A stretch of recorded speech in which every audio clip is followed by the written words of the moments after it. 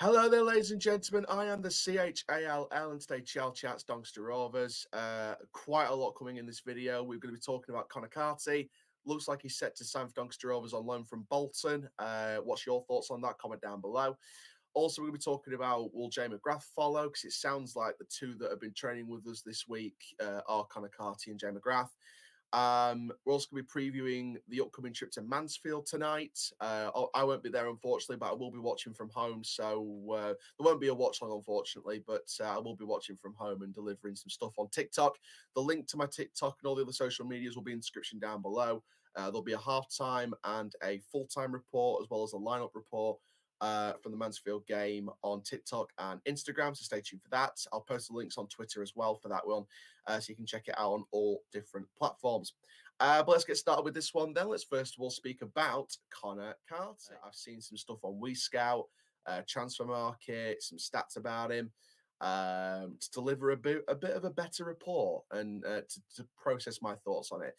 So first of all, the story itself. The story is that Conor Carty has returned from St. Pat's in the Irish Premiership to the Bolton B team, and the story is that he's set to be loaned out to Doncaster Rovers for the rest of the season for some regular first team action.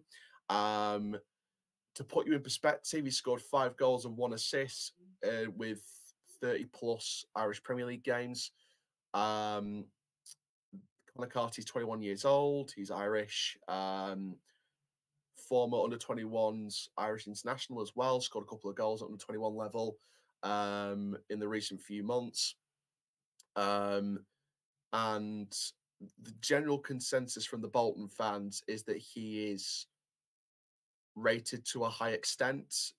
Could be near the first team at some point. It seems like the general consensus around this loan deal is that he'll be assessed in the summer with a year left on his contract to see where he is. It's, from my perspective, even though there's a year left on his contract by the summer, in 6 months, it feels like a very loan to buy kind of scenario where if he's happy at Rovers and he's doing well at Rovers and Bolton don't see a pathway for him, especially I think it warrants on if Bolton go up as well. I think if Bolton go up and don't see a pathway for him in the first team currently, I think they might end up letting him go with a year left. But that could just be my personal opinion. It depends if it all goes well. If it doesn't go well for him at Doncaster, we shouldn't be looking at a permanent deal, in my opinion. I think we have to move on if it doesn't work out.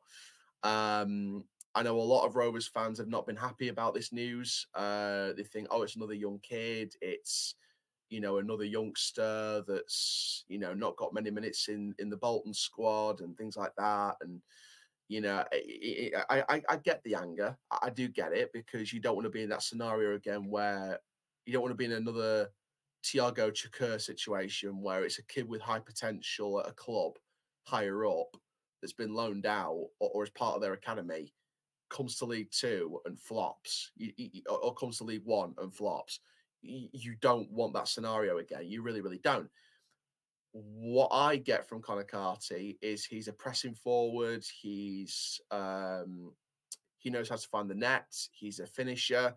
He's not technically the most prolific, technically, but he's a bit of a finisher. He knows where the net is. It's one of them. It's one of them where I generally don't know how this is going to go. I generally don't know how this is going to go. I'm willing to give him a chance, but I still think we need to be signing an experienced striker as well. I think we need maybe another striker with a bit more experience, personally, anyway. And then it kind of moves on swiftly to Jay McGrath, because obviously 20 years old, strong, physical, ball-playing defender, but still 20 years old and not a lot of experience. And I think in our scenario, no matter whether you're 6 months into a rebuild or you're 2 years into a rebuild, being in 20th is not the position you want to be in. And I know, and I think if I'm being generally brutally honest, I think some Rovers fans have been brought back down to earth with a bump with where we are in the table at the moment.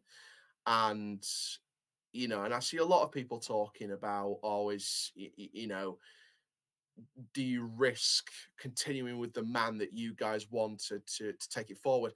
And I trust McCann 100%. I am 100% McCann in, and I'll always be McCann in at the moment, because I know he can turn it around. You listen to his press conference, he knows what he needs to do to turn it around. And I'm going to use Carty and McGrath as an example. Carty works the majority on his own in a 4-back formation. McGrath has been in a 4-back formation nearly all the time at St. Pat's.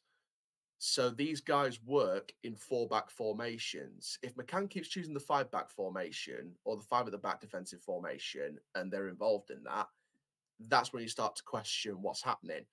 But these two signings are an example of McCann wanting to go to a 4-back or work in an attacking 3-back formation where they're not set back, they're not too defensive, they've got attacking minds, etc. And the thing is about Jay McGrath, right? He's a physical, strong ball-playing defender. He's great in the air. He's great at the aerial duels. He wins defensive duels. He's got a lot of potential in him still. And I think that both of these will improve the long-term core of the squad. I think obviously Carty for 6 months, but obviously if it becomes a permanent in the summer, then you never know. But I think with McGrath, I think he's part of that long-term core. But I still feel we need league experience as well. And especially if you're going to look for defenders and midfielders as well. I'll give you 2 names straight away. Elliot Watt, Jacob Badal. Those are 2 names straight away. So you bring in Badal, you bring in McGrath, you bring in Carty on loan, you bring in Elliot Watt. You're bringing an attacking midfielder on loan or someone who can play on the wing on loan. Someone like a Harry Vaughan from Hull or an Amari Kellerman from Aston Villa with that zest, that flair, that quality to kind of push us forward even more. And you're bringing in, you maybe bringing a second striker with a bit more experience. So you have Carty, you have Fal, you have Ironside, Goodman for like Bristol Street Motors Trophy, but I'd say Goodman goes out on loan at this point. Fal, Ironside, Carty on loan, and then you bring in an experienced striker. And I generally think that's the kind of window you want to see. Just a bit more experience, and you bring in a couple of youngsters, of course you do, but you bring in that experience as well, which I think McCann will do, unless proven wrong by the 1st of February. And I think that's the window we hope for. But then if it still goes wrong, what do we do? So for me, I think January is going to be a crucial month, and I've said that for weeks now. It's damage limitation up until the January window opens. Rumours and reports suggest that Carty could be available as soon as MK Dons on New Year's Day, but we won't know that until the announcement comes out. But and if that was the case, then he would be announced before the game, or he'd be announced the day before the game in terms of an agreement in place, etc.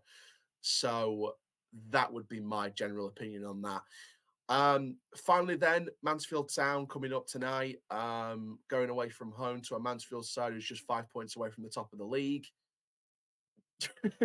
Yeah, on paper, it's not great, especially with the last 3 games. But my hope for McCann is that he goes with the 4-back system.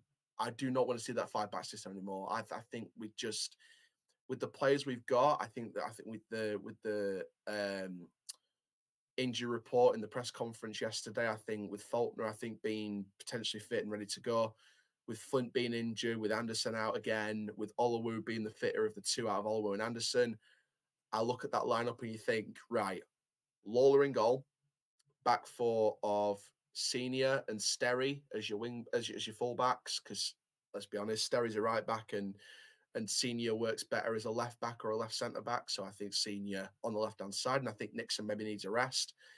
And then you go with Olawu and Faulkner if they're both fit to start. I'd go with Bailey as the number 6. If Olawu's not fit enough to start, or if Faulkner's not fit enough to start, you put Bailey in the back line. You put Close as the holding midfielder, but I don't know if Close is. I think hopefully Close is fit anyway. And then if you're going to put Close in as the number 6, you'd have Biggins and Rowe as your midfield partnership in front. If Bailey's in the number 6 role, you put Close and Rowe in there. I think Biggins should be on the bench for me. And then on the wing, Hurst and Molyneux. Has to be Hurst and Molyneux, and then Ironside up front. That's how I would do the 4-3-3 in my personal opinion. But yeah, that's how I would line up against Mansfield tonight. I don't know if he's going to go with the 5-back system or not. I don't think we've got the players anymore to do 5-back. Got to go to 4-back and play that way and see what we do with that formation change. If it's still not working, you make changes. If you make changes and it still don't work, that's the quality of Mansfield's squad. Because I generally, in my heart of heart, don't think we're going to win this game. If I see 110% from the players tonight and we get a point out of it, or we just lose the game, then fair enough. We've made improvements. We've learned lessons from the past 3 weeks. But if we go out there with the same way we played against Notts County, the same way we played against Bradford, the same way we played against Morecambe, we get absolutely pummeled, we've learned nothing. And it's literally, like I said, just damage limitation. So yeah, so it's a big game tonight. And like I said, I'm not going in there predicting a win at all. Like I said, I think I'd take a draw at this point. I'd take a 1-0 loss at this point because I generally don't know where our next win's going to come from, because you've got MK Dons on New Year's Day, and if we set up the same way we set up against Notts County, Mike Williamson will play rings round us. Like, it'll be Lord of the Rings all over again, just absolute rings for days. And then you've got Harrogate away, and we lost that last season at Harrogate away last season. So Harrogate will not be a walkover. They're 12th right now, so they will not be a walkover. So yeah, big few games coming up for Rovers heading into that January window, and it's such a crucial window as well. But there we go, guys. Thank you very, very much for watching this video. We're back on TikTok with lineup report, halftime report, full-time report from the Mansfield game. Links to that will be shared on Twitter before, during, and after. Links will be there'll be clip on Instagram as well, so check that out as well. But for now, guys, I am the CHALL. Ta-ra for now.